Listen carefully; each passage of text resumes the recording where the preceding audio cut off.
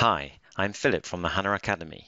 In this series of videos, we're looking at the XS Advanced model, which was introduced with SPS 11 of HANA.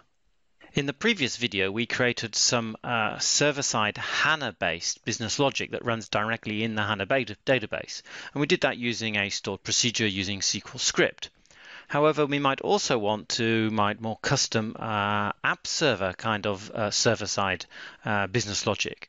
And that is something that we can then make available directly through the web, through URL calls. And that's something that we would do in our Node.js module. I remember we previously created a Node.js module, tiny.js. And if you also remember that when we created it, if we just go back to that original wizard for Node.js module, just put nothing in there, and we'll see that there's this enable XSJS support, and that is something that we did select when we did it. So this means we can use this classic XSJS syntax that you've probably quite familiar with if you worked with XS Classic prior to SPS 11. So if we go to application, we've got tiny.js and then we've got lib. We already created this default index XS.js, and we've also got this Euro XSO data from a previous video. So perhaps we want to make a new XS.js to do something a bit more specific. Well, maybe we'll create a folder for it. So let's create a new folder, and we can call that folder country. And then what we're going to do is within that new folder, we'll create a new file. So a new file, again, we'll call that country, but this time .xsjs, and it'll give us an empty file. Now the easiest way here is, let's just make that a little bit bigger, is to go to the tutorial that's on SCN, the one that's relevant for adding the business logic with Node.js, and you'll find that the code you need is actually here. So we can just select it and copy and paste that. So there we can see the code. So what does this code actually do? Well, basically there are two input parameters that are on the URL. So they're all called name and continent. So these two new input parameters come in. They'll be effectively input parameters to our stored procedure on the HANA side. So this country XSJS is going to allow us to have a web call into that stored procedure within HANA, passing it the name and continent parameters. So you can see that we've got a code here, a function created called save country that actually does the calling. So once we've got the input parameters in the right format, we would typically validate them. That's been missed out because it's just a simplistic example here. We then do save country, putting in the two parameters that we've got. And then in save country, you can see we get a connection to our HANA database. So it's using the XS Classic kind of syntax. So it's very easy to work when you're working in this landscape. Even though it's Node.js under the covers, the syntax we use it can be very similar to what we already used in previous iterations of XS. We've got the create country, and here we load our stored procedure tinyworld tinydb create country. That's the one we created in the previous video, and we tested with the debugger. And then we basically will actually have that run. So we make our call to it. And at the end, if everything goes well, we'll commit and close. If there's an error, we'll send that error back and we'll send it in JSON format. Now this is intentionally a bit simplistic, the code. This is not designed for a production app. For example, we're reading input parameters off the URL with name and continent. Normally you should be using HTTP post, and you should be having a payload in JSON format with that, etc., etc. But just to keep it dead simple for our own testing, for now, we will make it simple like this. So you can just understand how you work with Web IDE for HANA more than anything else. And we'll come back to this and make it in a future tutorial to make it a little bit more production ready. So what we can do, now we've got that code, is we can save it. Okay, we're good. And we can, of course, run it. So we need to right mouse button on our Node.js app. And of course, we need to build it. But if we do the run as and then Node.js application, it will do a build as well. And then actually go out and run our index.xsjs. So it's now run. Now what we want to do is actually call our country folder and our country URL. Now to save you typing, you'll find there are some examples of this in here. So we're going back to the blog.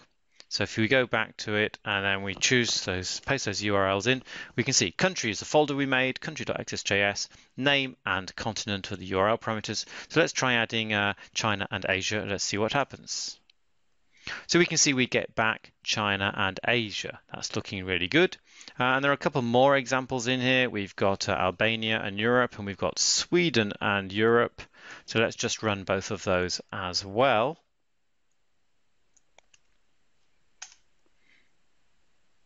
In this case, I actually didn't copy it correctly. I missed out the E from Europe, so our store procedure has worked well because he's now said, no, Europe doesn't exist. So we've got a nice formatted error message back. So I'll just make that Europe. Now it's added it, and then the other one was Sweden. So I can just type in Sweden and we'll run that one as well. So we can see that we've got the confirmation of doing that. And what we can also do is if we go back to the runtime and we select our, we've seen this in previous videos, our HDI container, and we go to our tables, and then we look, for example, at tiny world country. If we generate a select statement, we should be able to see that the data was added. Indeed, China for Asia has been added. So we can see that that data we wanted. If we scroll down, we'll find we've got Albania and Sweden added for Europe. So we can see that it's actually everything's working fine. Now, something else we might want to do is maybe think about how we might debug this in case the code wasn't working as well as we wanted. And for that, we can use the Node.js debugger. Now, to do that, we need to just do a little bit of setup. So the first thing we do is we would right-click on our tiny.js and then choose Run, and then Run Configurations. And within there, we would insert a new one. Now I have a slight issue because I don't have a lot of screen real estate, and there's a little bit of the screen above here that I can't see. So to do that, I'm just going to maximize, and now I see a little bit more. So I'm going to hit the plus sign to add a new one. So for this one, we're going to add in it as a Node.js application, and we can give it a name. We can call it debug mode. Okay, and we'll check the debug enabled checkbox. And at this point, we should now be able to say save it and run it. Okay, now I'll just unmaximize my screen. So if we now go back, we can see that we've got the debugger pane open. In fact, you can toggle that on and off with the little image of a bug. And maybe we set a breakpoint, so maybe on line 21, we want to set a breakpoint here. There we go, on line 21. And now we can test our code by, for example, maybe we'll add in another country. So we can put in a country, and this time we'll put in Andorra. And try that. And this time, notice that it seems to be waiting, it's pausing. And the reason for that is it's now actually running inside our debugger. You may get a message the first time saying if you want notifications. You can see it's actually running inside our debugger, and we can therefore see values. We can look at values of variables, etc., etc. We can step through, we can step over, we can step to the next function. We can walk through the code as we see here, and if we want, we go to the end, we can resume the script execution, and it should run to the end. And then we see at the very end that Andorra has been added. So we've got our new country for the European continent. So that's a very quick way of showing how you can work with the debugger when you're working with Node.js modules when we're using the Web IDE for HANA.